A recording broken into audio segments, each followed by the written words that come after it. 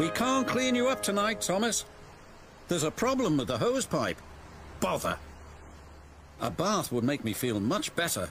The others are sure to say I look silly.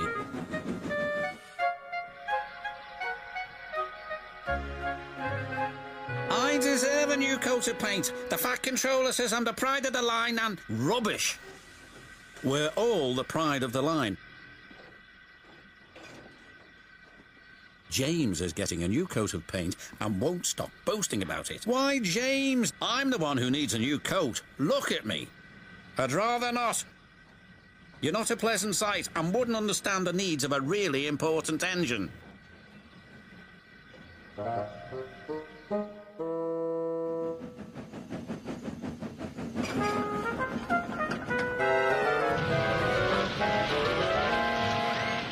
If you can't push trucks properly, Henry, why not talk to a tree instead? You know how much you like the forest. As a matter of fact, Bossy Boiler, the Fat Controller is inspecting the island for trees that are too close to the line.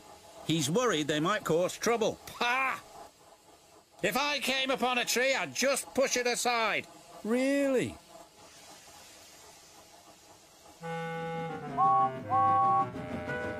Make way for an important engine. You wouldn't feel important if one of these trees crashed on you. You'd feel hurt. Rubbish! It wouldn't dare. You should be careful, James. Trees can be just as powerful as engines. Pa! Now, excuse me, the Fat Controller needs me to pull the express.